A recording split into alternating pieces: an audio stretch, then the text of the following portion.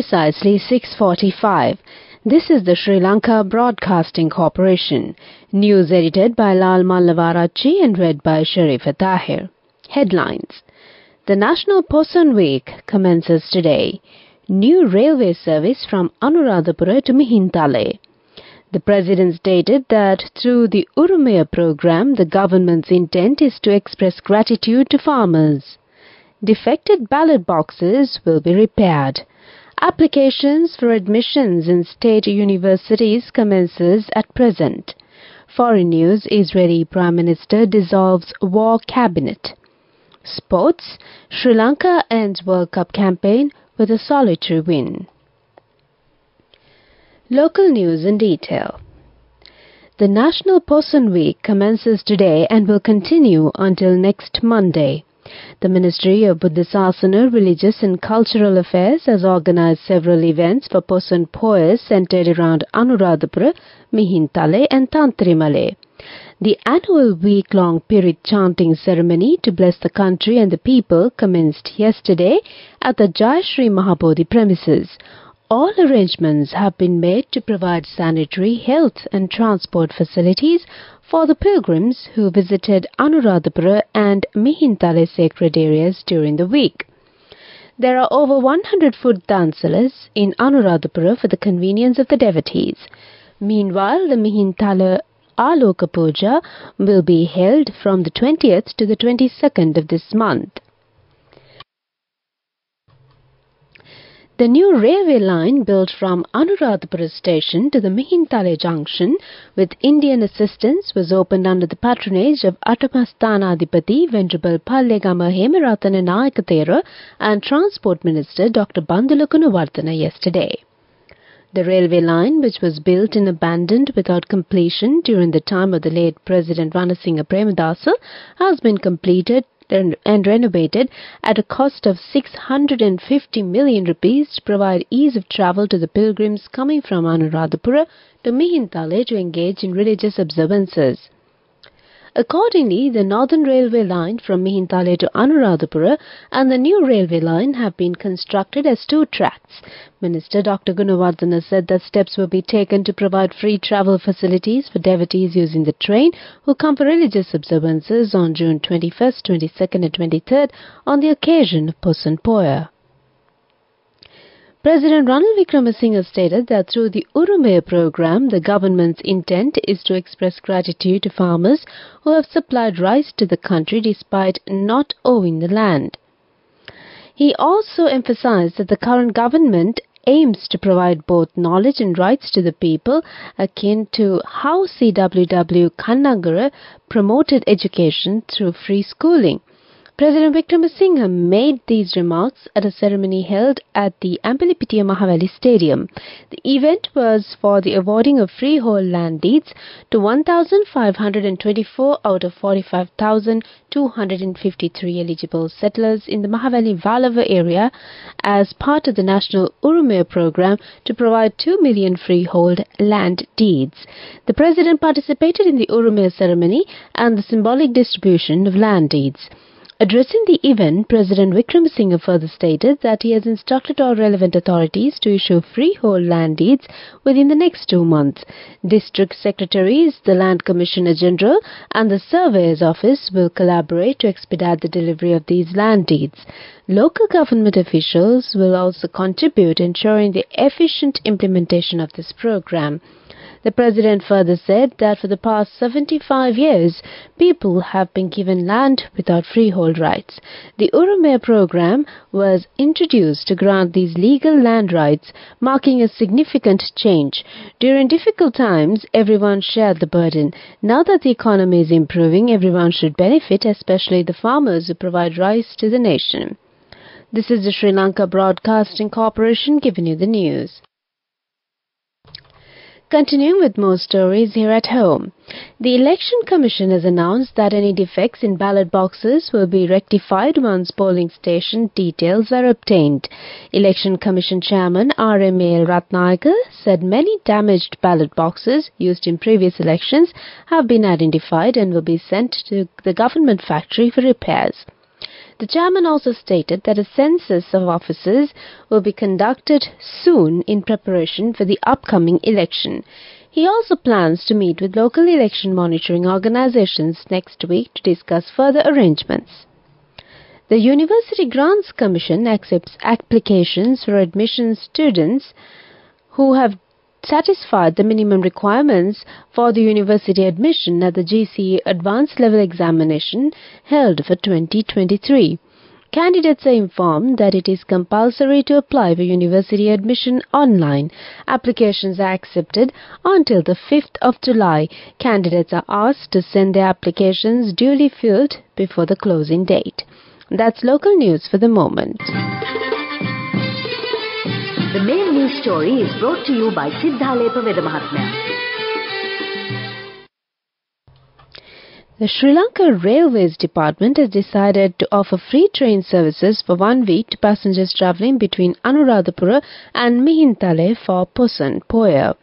However, necessary actions have been taken to provide a special bus service from Maho railway station to Anuradhapura, as no trains will be running from Maho to Anuradhapura due to the ongoing renovations on the Northern Railway track.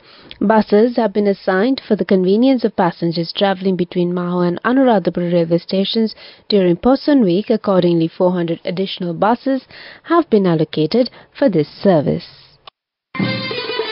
The main news story was brought to you by Sinhala Veda.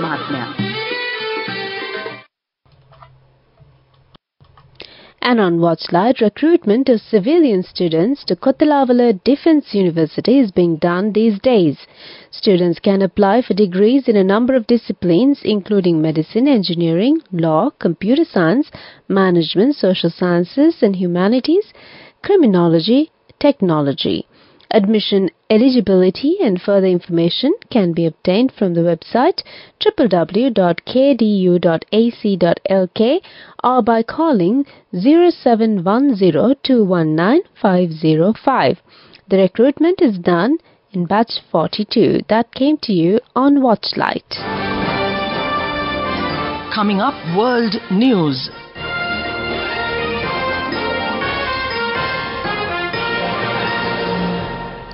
World News headlines: Israeli Prime Minister scraps war cabinet after key departures. Putin taunts West as North Korean trip confirmed. Zuma's MK party to join South Africa's opposition alliance. World News in detail. Israel's Prime Minister Benjamin Netanyahu has dissolved his 6-member war cabinet, a widely expected decision that follows the departure of centrist opposition leader Benny Gantz and his ally Gadi Eisenkot. A government spokesman said the pre-existing security cabinet and the larger full cabinet would make decisions about the war with Hamas in Gaza. Since Mr. Gantz quit 8 days ago over what he said was the lack of strategy for the war, there have been calls from far-right ministers to take his place. By dissolving the war cabinet, Mr. Netanyahu avoids a tricky situation with his coalition partners and international allies. Russian President Vladimir Putin will travel to North Korea today, the Kremlin has confirmed after months of speculation of the much-hyped visit.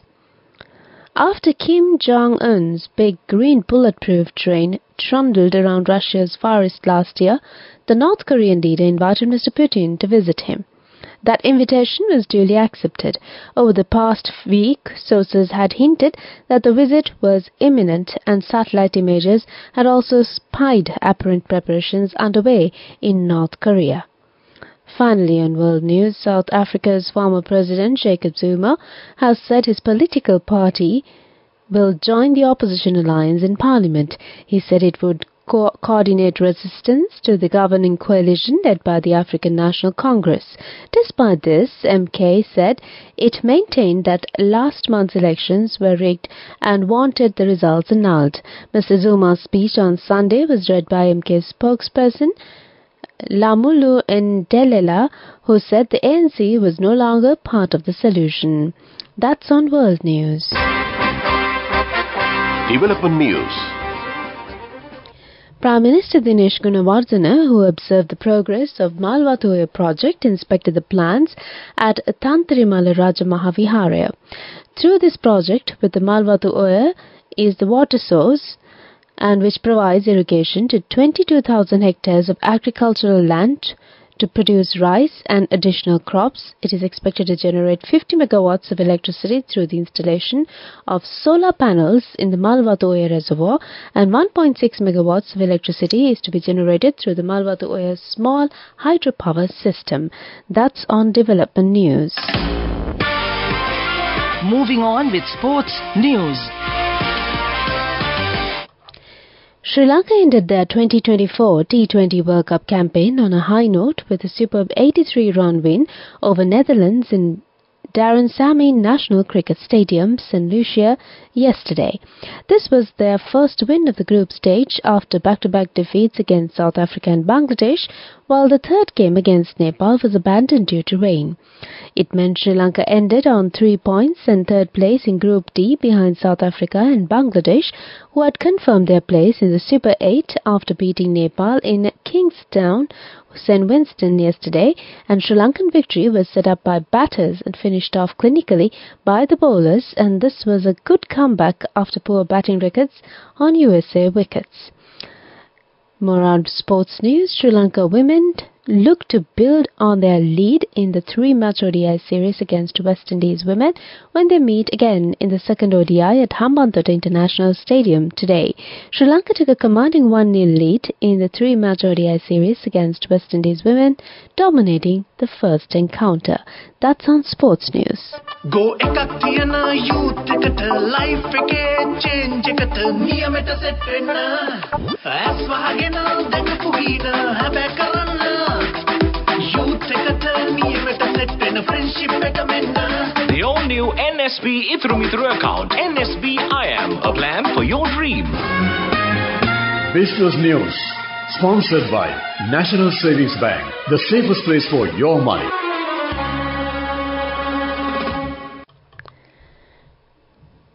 The price of a bottle of coconut oil has rapidly increased in the market by around 150 rupees.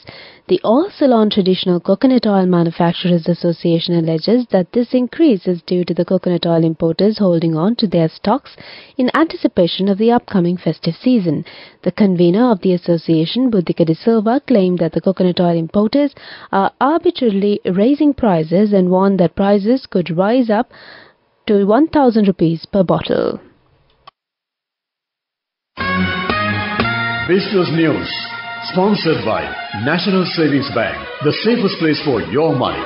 Go ekak tiyana youth එකට life එකේ change එකට නියමෙට set වෙන්න ඇස් වහගෙන දැකපු ගීන හැබැයි කරන්න youth එකට නියමෙට set වෙන friendship එක මෙන්න.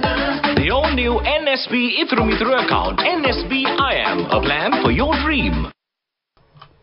And on economic news, the global economy is expected to stabilize for the first time in 3 years in 2024, but at a level that is weak by recent historical standards.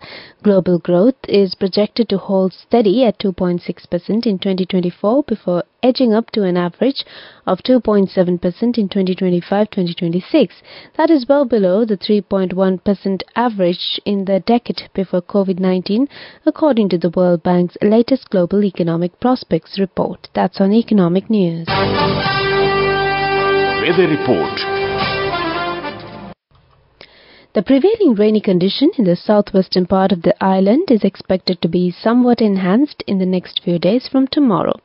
Several spells of showers will occur in the western, Sabaragamu and northwestern provinces and in the Galle, Matara, Kandy and New Delhi districts. Strong winds of about 40 to 50 km per hour can be expected at times over the western slopes of the central hills, the northern, north-central and northwestern provinces, and in the Trincomalee, Hambantota and Munaragala districts. That's the weather update. And before we wind up the bulletin of news, back to the headlines. The National Poson Week commences today. New railway service from Anuradhapura to Mihintale. The President stated that through the Urumaya program, the government's intent is to express gratitude to farmers. Defected ballot boxes will be repaired. Applications for admissions in state universities commences at present. Foreign news: Israeli Prime Minister dissolves war cabinet. Sports: Sri Lanka and World Cup campaign with a solitary win. With that, we conclude the morning bulletin of news, and it's back to Soundi to give you some good company.